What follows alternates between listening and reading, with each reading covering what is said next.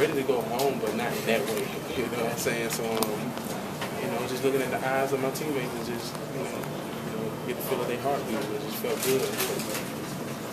You put it words just to get coming in here after this game.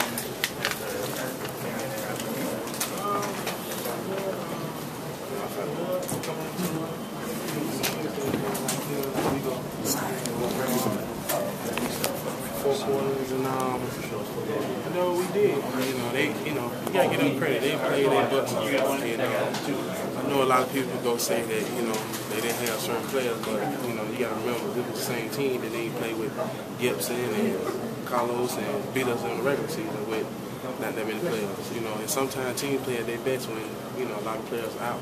Because players get opportunity to play now, and they step up to the plate. But unfortunately, we managed to stay focused and pull out here with a win and stuff. You guys shot something up in 4:19 in the fourth quarter. They cut 2 points off your lead. What was going on for you guys defensively?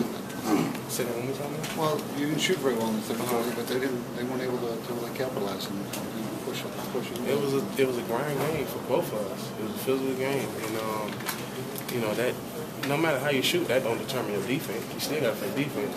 That will go win games at the end of the day. They're a good defensive team, and at the end of the day, like they say, offense sell tickets and defense win games for you. So when you don't got it going, that don't mean that you got to stop playing defense. You still got to play defense. What's the key to defending them?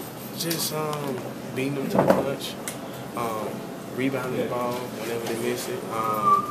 And just understand the tendencies of each individual player and try to make that come together as a team, as a unit and stuff like that. So once everything get to clicking, and everybody communicates, good things happen. How much focus on Nate, given what happened here the last time? You gotta focus like that. You know what I'm saying? Nate's a good player, but he ain't a focus to the point where you like. If you ask me, what's our focus against Derrick Rose? Something different. We talking about an MVP player. We talking about Nate Robinson. He had a good game. You know what I'm saying? No disrespect to him, because he's a good player, but come on.